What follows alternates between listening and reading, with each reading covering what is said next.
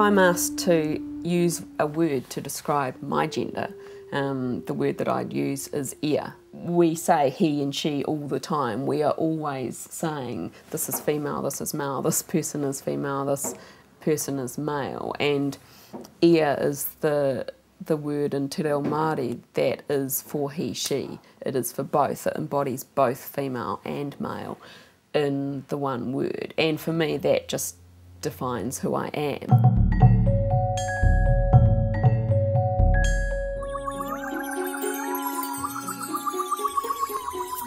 I wanted to be part of a group of images that were a positive representation of difference within gender.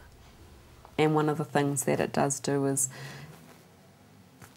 is challenges your concept of beauty. I feel that by wearing tāmoko, I am embodying the wahine toa, the female warrior.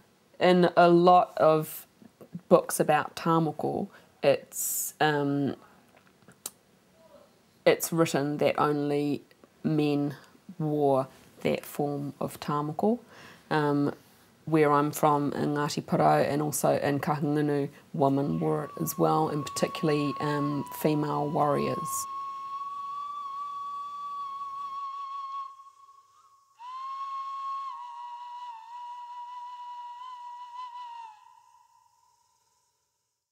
Whakatangi tangi mai I o puara ara taere uia mai te wā I te moana I te whenua I ngā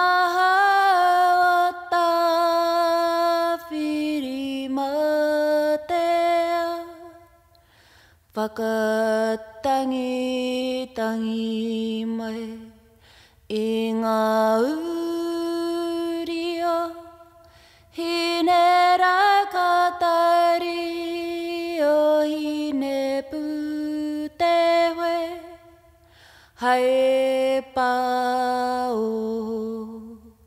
I te iratua